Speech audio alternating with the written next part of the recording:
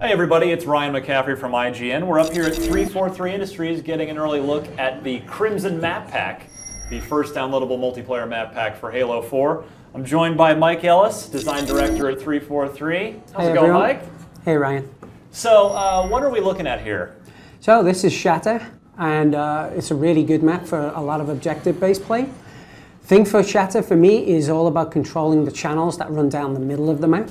I think if you get some guys with some long-range weapons able to control those channels, you can control the flow of the enemy, and in objective play, that really is a big plus for you. Now we're doing straight up Infinity Slayer here. So we've got we've got 6-on-6. Is that accurate? So are we going to see some sort of natural choke points here where the action sort of gravitates towards this middle area, or does it tend to spread? Oh my goodness. And now we got a mech in play. Never and this mind. is where things get really interesting. It's all about team play in order to be able to take down that mech, and the team that have the mech also want to surround it with infantry to prevent the other infantry being able to disable it. So is this map called Shatter because it's going to shatter your confidence as soon as that mantis shows up? Pretty much. But aside from that, there's these beautiful natural crystal formations around the map that the mining company are harvesting.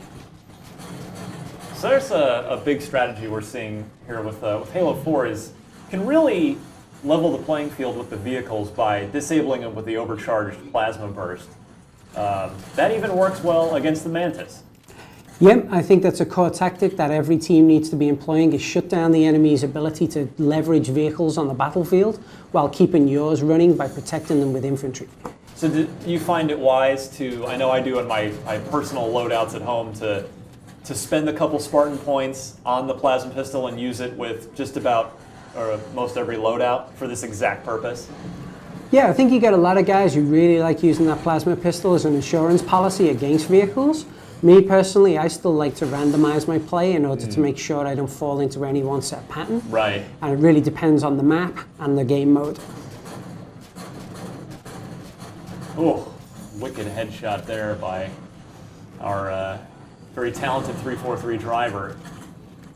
So we're seeing a couple vehicles on this map, but really, it's all about the Mantis, is it not? If you can control one or both of them, you're in good shape. Yeah, if this game's a game of chess, then I think the Mantis is definitely your queen. And it's all about keeping that Mantis in play for as long as you can. So there's a Ghost down just sort of casually parked near the middle of the map. So we're going to grab it now. And the Ghost is a great little vehicle for picking off a lot of infantry. Oh my goodness, yeah, that... Right there we see there's the shutdown from the plasma pistol, and then the finishing off. The advantage of the Ghost was quickly made moot right there.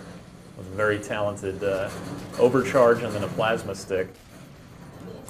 As you can see, a lot of players also like to leverage the jetpack on this map because there's lots of areas where they can gain some verticality and so to try and trip other players up.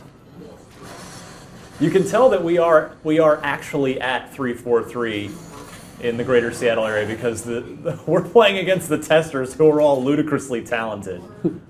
They've maybe been playing this game a little bit here and there.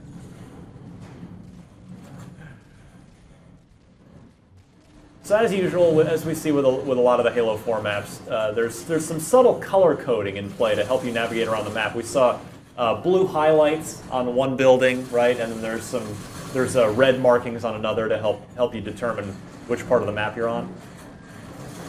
Yeah, essential for navigating in Shatter is knowing whether you're on the light side of the map or the dark side of the map.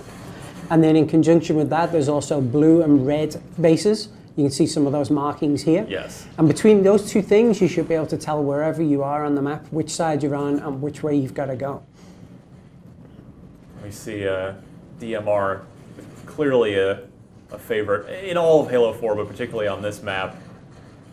It's just it's useful in almost every situation. It's a really versatile weapon, especially in a map like this where there's some of the longer sight lines. Well, you'll also see some players switching it up, and what they'll do is they'll stay to those interiors and they'll try and reduce the sight lines and wait for players to come into their space. Well, this match is moving quickly. We are already Got a tight one going between blue and red team. And oh, the teleport saving the day right there.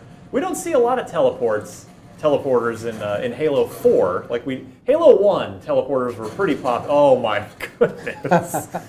Halo 1 made a pretty substantial use of teleporters, and we've sort of slowly seen them fade away. But we've got a couple maps. Wreckage, there's a teleporter, and here. What do you guys tend to not favor them for map flow purposes, or what's sort of the pluses and minuses of using teleporters in a multiplayer map? Yeah, I think there's a lot of different pluses and minuses, as you said. One of those being that it's very easy to get around a map and suddenly pop up in one place. You saw a great little tactic before where the player stepped back into a teleporter in order to save himself upon a shield pop. But the downside is sometimes if you have less experienced players, it can be very disconcerting to suddenly jump across a map, and some players lose their ability to navigate.